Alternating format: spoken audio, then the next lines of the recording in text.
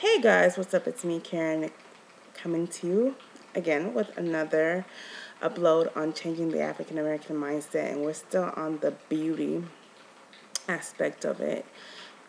I'm not into makeup, as you guys know, but just to make the case that African American women are forgotten within our society when it comes to marketing and products and things like that, and how it also goes out into mainstream society in other areas as well.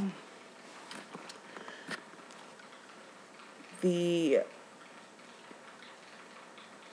the companies that make the makeup, they've just recently started making products for African American women or women of color.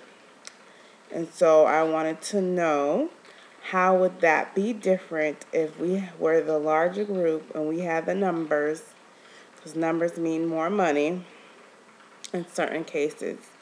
If we had the numbers and we had the money and there was no slavery, how would the cosmetic field look in terms of